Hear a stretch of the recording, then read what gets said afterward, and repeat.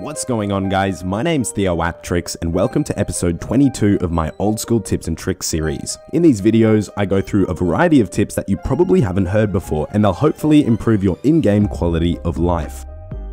The first trick of this episode is one I accidentally found while getting the farmer's outfit on my Ultimate Iron Man. I do expect this to get patched, but it's not exactly game breaking, so I'm going to show you guys anyway. When you're at the tithe farm, there's a way to guarantee that you get 100 fruits per game. If you continue to stack up the fruits in your inventory, then drop them beside the door, exit the minigame, then grab more seeds and re-enter, you can pick up your fruits and you'll have 100 seeds plus the fruits from before. This allows you to make up for any failed fruits that you make during the minigame. So this way you can always get the 26 points that you get from 100 fruits. You can get more than 100 fruits, but depositing more than 100 will not give you XP or points for any over that amount. One thing to keep in mind is that this only works when there's someone else in the same tithe farm instance, because if you leave and re-enter with no one else in there, it'll reset the instance.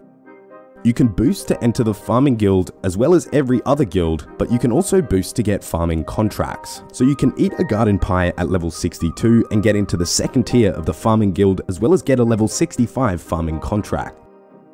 Again, on the topic of boosting, it's possible to prolong your boosted stat, which can be very handy when you get that +5 construction boost from spicy stews when you're upgrading your house. A few years back, your stat timer reset every time you relogged, making it really easy to prolong. But Jagex introduced a new system in 2016. Basically, now you have 5 strikes, and after 12 seconds of being logged in, so 1/5 of a minute, you'll lose a strike. Once you lose all 5 strikes, your stats will go down by 1. With that, you can still prolong your boost, but you have to log out every 10 seconds or so in-game.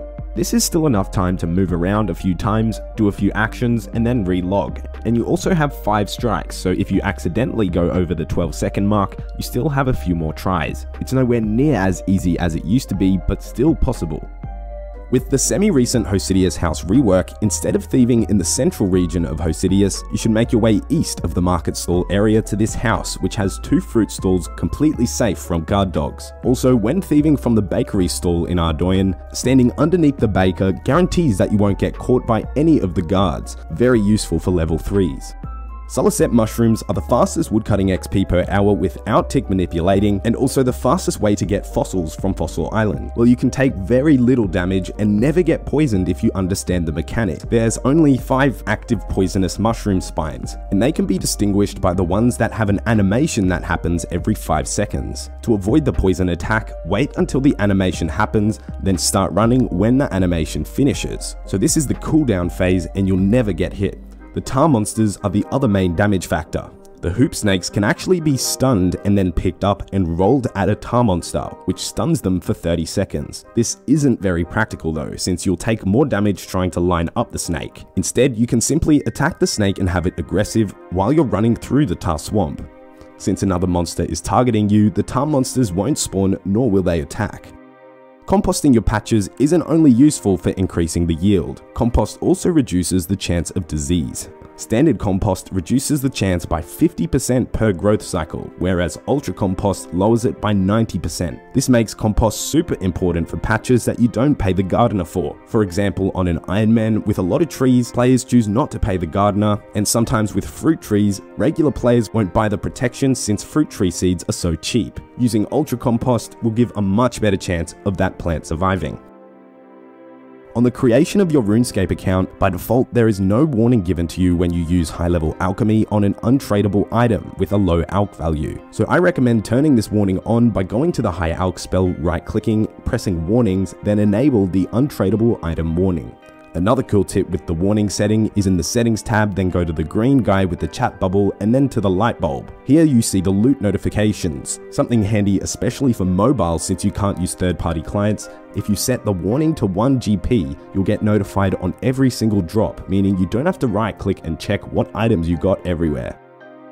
During and after the Legends quest, you can venture beneath the Karazi jungle into the Vivaldi caves. In the final room, which requires you to cast any charge orb spell to open the door, there's barrels which have the smash option on them. Well, these barrels have some really interesting drops, and they also spawn a lot of melee monsters. Occasionally, you'll get a pile of raw and cooked fish, which is a great food and cooking XP source for Ultimate Iron Man.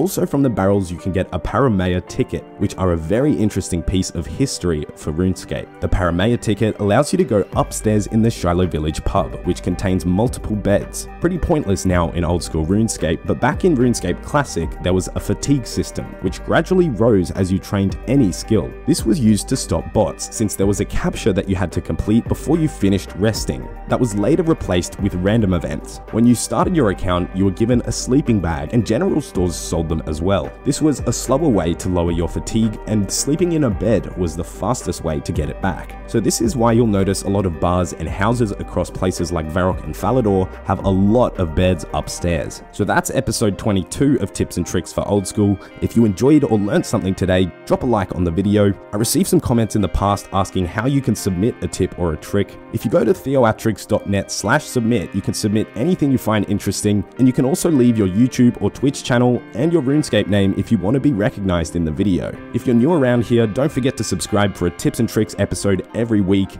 Thanks for watching, and see you next time.